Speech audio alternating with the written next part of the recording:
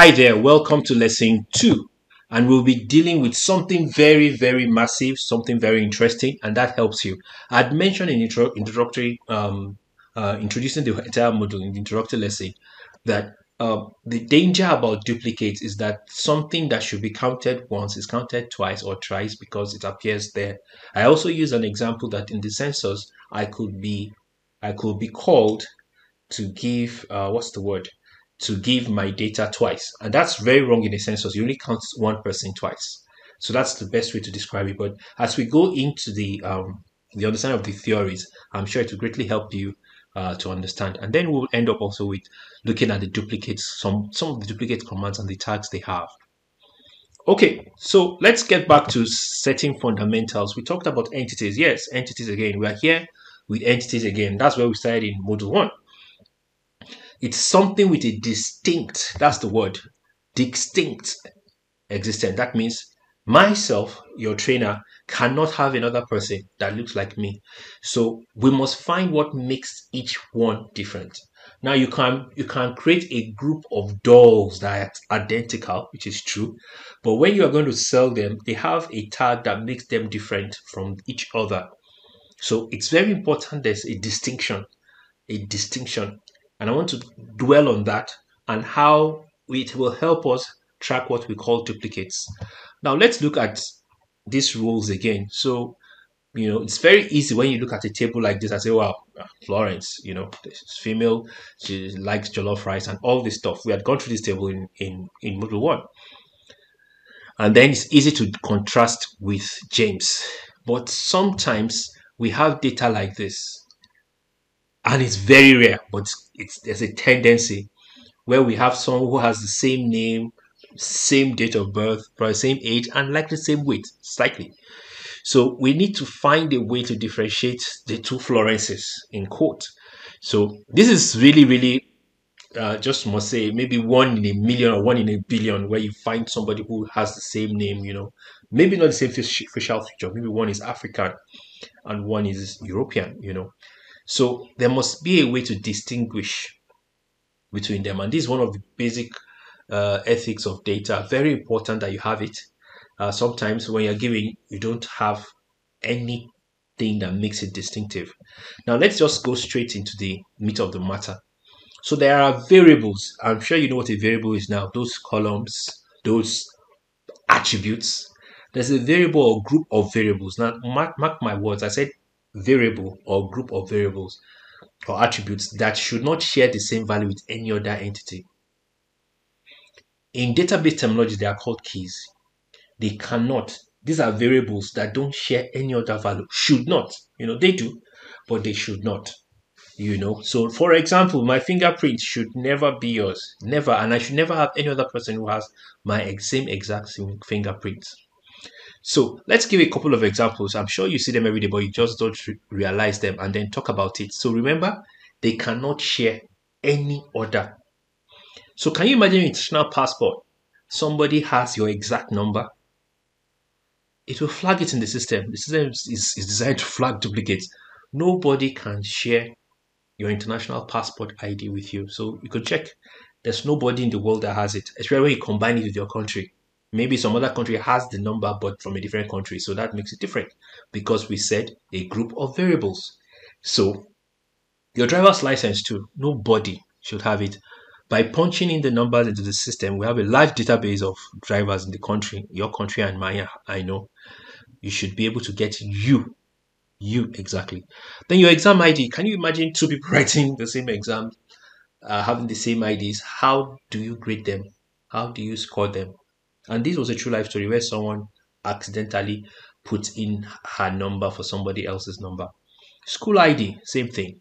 Your credit card number, interesting too. Should be unique to you. Nobody in the whole wide world should have it. Your car number plate should be unique. So it's very important that you identify it in the data quickly. It should be unique. Now I keep using the word should. Sometimes it's not. So we want to know if you are counting 2 cars, one car twice or 3 times, or you're counting 4 drivers, 1 driver 4 times. So that's the whole idea of tracking duplicates. Now let's put a layer of complication because we had mentioned groups. So when more than one variable forms an ID, now you know I said a group of variables. Now if we look at this table, all of them are Florence, all of them have the same weights. They have different, seem to have different state ID numbers, you know. So if I said I want to focus on the state ID and say, okay, there will be duplicates there because the first Florence and second Florence share the same state ID. So there's no way to differentiate if I use state ID. I can see that the third Florence does not have that. So I said, okay, I would not use state ID. Rather, I will use um, the state, the variable state. Now, when I move to the variable state, just a minute, here, I find out that Kaduna 2 or KD as a state in Nigeria have the same IDs. So there's a challenge here. So, and that's why we do a combination of the two variables. Now, if you look for those two combinations, all three of them are unique. So sometimes we do two, sometimes we do three. So if you see the first Florence, she has KN 1004. The second Florence has KD 1004. And the third Florence has KD 1002. So very easy now to track if any of the Florences were counted twice. And that leads us to the command we call the duplicate tag. Now, duplicate is the main command, but it has quite a number of variants. So we're only using duplicate tags. This creates a variable to identify duplicate observation based on the ID variable. If the observation is a duplicate, then we have this variable as a value of 1 or at least 1. Otherwise, it is 0. That's how it works. This is the syntax for duplicates tag. So you have duplicate tags, you specify the variables, which are the ID variables, and you can use the if in statement. Now, duplicate tag generates a variable to help us identify what kind of, so that we can see it in the variable. So it creates an extra variable that helps us to tell us which entities or which rows or observations are having duplicate values. So this is an example here that you find. Duplicate tag national ID, comma, generates, and then you say national ID duplicates, or duplicate tag vehicle ID generates vehicle duplicates. So it helps you. Now we are going to the main practical class where we would look at Stata and be able to use this to help us identify duplicate tags. We'll just do some assumptions because we're using data that you are readily accessible to you, and hopefully you should be able to get this. So see you in the practical class. Thank you so much for your time. So hi there, welcome to this practical session where we will be trying to track duplicates. Now we had already mentioned that the IDs are very key. There are variables that we call the ID variables. Now with the data that was pre-installed with Stata, we cannot really find one where we have these ID issues. So let me just use the census data. Now the census data has 50 observations. So we'll do a quick review of what it looks like using the browse command. So these are the two simple things I did, 2 lines, sysu census clear browse. So if you have Stata pre-installed on your system, if you've installed Stata, you should have this. So if you're not watching from the very first video, you may be a bit lost, but I would advise, if you're a beginner, complete beginner, you come in, you start from the very first, the very first video. So let's see what it looks like in the editor window by browsing. So we have browse, this is the editor window, and okay, so we can even find something that has to do with duplicates now, and I just remembered. So I was really I wanted to make sure that we're able to use data that we already have. So we said the ID variable is that variable that has a unique value throughout the data set. So what's interesting actually here is that we have 2 ID variables that we can use. but I'll explain why one is stronger than the other. So here we have Alabama, Alaska, Arizona, Arkansas, California, Colorado, and down to Maryland and Montana, New Jersey, New York, and all that down, all the 50. Now, if you look at this data set, the likely reference, of course, we are looking for reference. Now, each entity, so listen very well, each entity is a state. If you look at data set, so every row is describing a state, and that's very important when you are doing your duplicates. You need to know what each row, it's called technically a unit of observation. So this unit of observation tells you that every observation is describing something. It could be a state, it could be a child, it could be a parent, it could be a household, it could be a firm, it could be a pupil, it could be any entity. And I'm sure if you have gone back to module 1, you remember. So this row 32 is talking about New York and New York alone. So that's how it works. Now let's scroll, out and back a bit. So now we have different figures here. But because it's 50 states, it's clear that you may have, what's the word? You may have unique values for population. No two states are supposed to have the same thing. But when you are referring to it, something like an ID, we talked about ID variables. We talked about number plates. We talked about school ID. We talked about your bank account number. We talked about your telephone number. So these are not ideal because these ones are talking about, they're describing, and it's possible, it's very possible that two states may have the same population. So they may have the same median age, So let's look for duplicates for median age. Just to check if we have any like that. Maybe any close among the 50. So what do we do? Let's get back to our do file again. So one of the commands we were taught now is duplicates tag, and then we're looking at median age. So what I would love to do with this editor mode is just to split it out like I've done before. Split the screen into two so I can be looking at everything. So I am looking for median age. I've also told you can drag to your, see, I've dragged that variable here now, and then you would just say generate duplicate. So what I'm saying here is, or duplicate, is that I want you to generate a variable called duplicate, or let me put it like this, median duplicate, median underscore duplicate. So I put that clear. So what it does, it goes to, let's go there, median age, which is here, and looks for if there are any duplicates, and then tags them. So what I will also do is that it's generating a variable called median duplicate. So what will happen when I run this, I need to remove the browse, is that at the end of this data set, we would have there.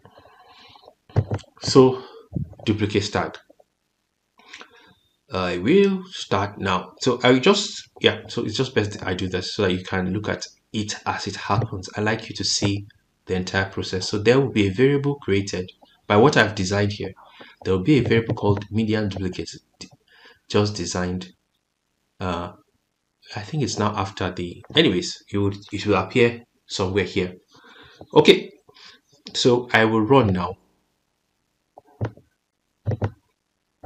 And let's go back and see what has happened. So this is the median age. This is now the median duplicate. And how do you know? You see the name is there. This was the variable we talked about just some seconds ago. So wherever there is no duplicates, we will find that we have 0. But wherever there is, for example, this 29.2, it means we have 2 occurrences of that duplicate. That means that it occurs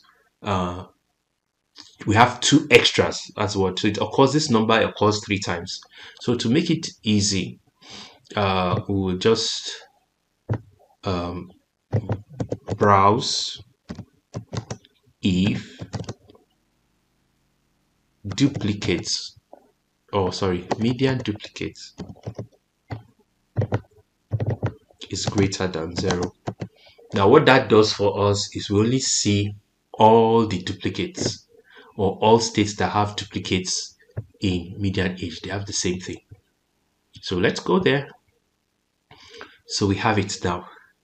So you can see 29.20, 29.20 here. Okay, which other one? And 29.20 here. So there are two extras. So when you see the value, if you add 1 to it, it tells you the number of times it occurs in the data set. So where I see 3, for example, here, it occurs 4 times in the data set. That's what it just means. So everywhere there is 3, it's likely going to be 30.10, 30.10, pardon me, 30.10, and then 30.10. So you can see that there are duplicates here. So bottom line, this is not a good ID variable. I'm sure you have seen that. So we should have a pure and clean 0 throughout. So now let's go on to looking at the state. So definitely for state 2 and state, if you look, because there are no 2 Indianas, there are no 2 Oklahomas, there are no 2 Washingtons, you know, every spelling here is the same. So let's see what it looks like. And so I will do this. I just copied that line and I will now say tag. I'm tagging now state, and I will call it state duplicate. So creating one more variable. Now I've created the first variable here and now the second variable. Now let's go and run. So I could remove this now. It's not necessary. Another thing I could do actually is just comment it out. So just say control/. What it means, it will not run and the others will be able to run. Okay, so it has been done. I know it's very fast, so you just execute and then go to the end. So if you see, go through, no 2 states has the same name. So we are good. Now, you may just get away with it as clearly for state names, but the problem and challenge actually is that the names are so long. So if you wanted to refer, the whole idea about getting those ID variables most of the time is that sometimes you want to refer to a particular row. So this is properly balanced, and we have another variable that is also just going to give you zeros alone. So that is state 2. So the way they combine the codes, even though they start with L, they make sure that they were unique, but we're going to check. So we can call it state 2 duplicate. So we run again and then we check. Now in state 2 duplicates, you don't see any 2 codes. That would be dangerous, you know, for 2 states to have the same codes. So that's how it works basically, you know. Now I didn't mention this in the theory side, but I think it would be useful that sometimes if you also want to know if a variable is unique and does not have duplicates, you know, the whole spirit behind duplicates is the counting twice. We don't want people to count someone twice. So let's go there. It's called the is ID. Just ask it, is this an ID? And then we'll check it out here. So let's minimize this and come back here. So if I say is ID median age and then you run, it says the variable median age or med age does not uniquely identify the observations. So let's take state and try it. Sorry, Control Z. just copy, Control C, Control paste, Control V, and then run again. So when you see this without any error, state is unique. What about state 2? Let's do that. So it's unique. So that is how we get to manage duplicates here. Now, this data set is not duplicated. I don't even expect it to be. Um, but we have to identify the ID variables. And you have to be very careful. You're not using variables, even though they are different, because I'm very sure if you use population, no two states will have the same population, but uh, they are not ideal because they have the tendency of being duplicate and normal. So I can share your name, I can share your age, but I cannot share your bank account number. So that is why the first two variables are just ideal. Now go back a bit and look at the let's look at the region. Of course, straight away you see two regions are saying west. Two regions are saying west. So you can combine state and region just in case we have two states that have the same name or the same code. Now, and it will still be okay. But it's not really the ideal example I want to show, but I will just try it all the same. I will just show you all the same. So we have state 2, and then we have region. So you can combine two variables like a var list, and find out if they are unique. So let's move out now. So let's look at this. Where are we? Let's go back here. Nope. I thought we were okay. Oops, I think I'm in the wrong place. Wrong files. So that's it basically. You can see that state and region are different. So they are different for every observation. That's what it means. But if I took only region, remember we had, let's go back there again. Just look at the data editor. We had not more than one west. If I want you have one value, and you can't differentiate 2 from 3, both of them are west, it's not an ID variable. It's not very good. When we move on to module 10, I think, or module 9, when we move on to the very final stages, we will refer back to these ID variables because they're very, very powerful and they greatly help us do our work. So I also want to add, just encourage you, if there are certain data sets that don't have ID variables, you may have to create one yourself. So please bear that in mind. And it's dangerous if we had state, for example, or name in the first column. Two people can bear the same name, even though you get away with the current data set. If data set is expanded in the future, you may be in trouble. So I hope this has helped, to help you identify. What I didn't finish the sorry, I did not finish the region part. So let's just do that. Run it just to show. So region does not uniquely identify the observations. So that's another command that is very important when you are trying to identify variables. I've kept things very, very low profile because you're just at the beginning level. Now, duplicate has so many options. Remember in module 2, we talked about it. So we have duplicate list. We have some other options in duplicates that will greatly help you. So it's important that you take some time to also explore that, but just don't complicate things. Just start very simple, and then we'll now add layers of complexity when you have mastered the fundamentals. So thank you so much for your time. I will see you in the next lesson when we use a couple of commands also to try and check for completeness. Thank you, and see you in the next lesson.